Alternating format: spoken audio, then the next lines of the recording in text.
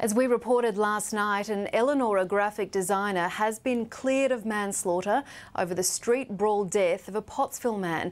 Mark Fitzgerald was found not guilty of unlawfully killing Andrew Houlihan outside the Big Chief Burger shop in Coolangatta in September 2009. 9 News court reporter Ash McDermott has been following the case. Ash is with Mark Fitzgerald's lawyer in Brisbane. Well, Eva, this case was perfect proof of what drunken violence can do to people's lives. And with me now is Mark Fitzgerald's lawyer, Bill Potts. Bill, thanks for your time. How's Mark and his family doing now? Mark and his family are very relieved that the case is over. I can't say that they're happy, but they are certainly happy that this terrible trial and this lengthy process is finally over. Much of a celebration last night.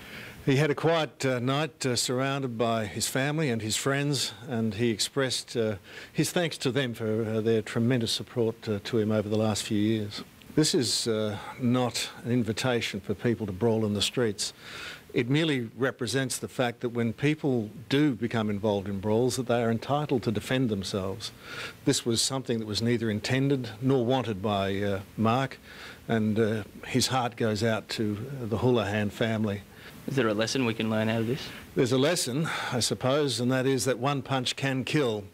That drunkenness in public leading to fights is something to be avoided at all costs. Quite simply, life is precious. We must hold our children. We must not allow this to occur. Bill Potts, thanks very much for your time. Anytime. Eva, back to you. OK, Ash, thanks for the update.